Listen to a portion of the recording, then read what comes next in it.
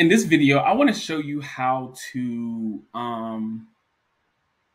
notate or tell JASP when you have a certain value in that data set that indicates missing values. All right.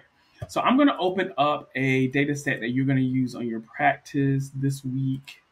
It's called, let's say, 2 sample practice problems data. That's what I currently have it listed as. If you open that data set, you're going to see several variables. So we have center ID, we have the sex, age, whether they're Hispanic or not, BMI, and then we have some other variables that are related to some motor skills of children, right? But in this data set, you see values like 888. These are in the place of a blank cell for missing data. So instead of leaving the cell blank, in this data set, missing is indicated by 888. And so you can see sometimes some of the demographic variables are missing, and at other times, some of the actual analysis variables that we want to analyze have missing data. And so sometimes people use like -99 or -999, or like in this example, 888 is used as a missing data indicator. So we need to tell JASP that means missing. In order for us to do that, we're going to go to this menu here. We're going to go to Preferences, and I'm going to go to Data. Now I'm going to click on Data here. And in this section that says Missing Value Setting, right now, these are the indicators, the values that indicate missing. But I need to add another one, the 888, for this specific data set.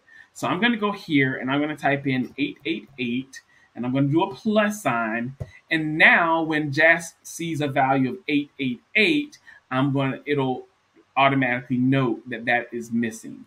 And so now that I've done that, nothing happened to my original data set. It stays the same. However, notice I don't have any blank cells in none of these, in none of this data, but I have 2,162 rows, right? And so I just want to check and see if it's going to be noticing that 888 is missing like I just indicated. So I'm going to go to descriptives here to make sure it did it right. And I'm just going to pick one variable that I know has missing values. The sex is one of those variables. So I'm going to put sex in that variable slot. I'm going to expand this. And right now, JASP is not seeing that that is missing. And so I'm going to go back. Let's see what happened here. 888 is there. Oh, I didn't say set current workspace with these values. So I'm going to say set current workspace with these values. Now I'm going to adjust that.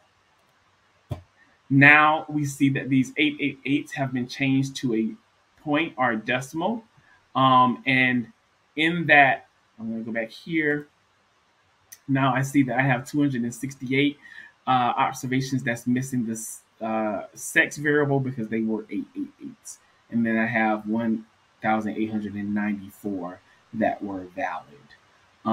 The mean and standard deviation and stuff doesn't mean much for us here because our data is nominal. But anyway, that is how we set missing values. And so if you ever encounter a data set where you see that, then you can use this method to allow JASP to recognize that as missing. Now, what I can do is I can always go back to reset with the standard values, and that way, and then set that to the current. And then that way, when I upload my next data sets, I'm not sure if JASP will remember those preferences, but just to be sure, you can always go back and reset it to be the same. All right, I hope that helps you when you do your practice this week.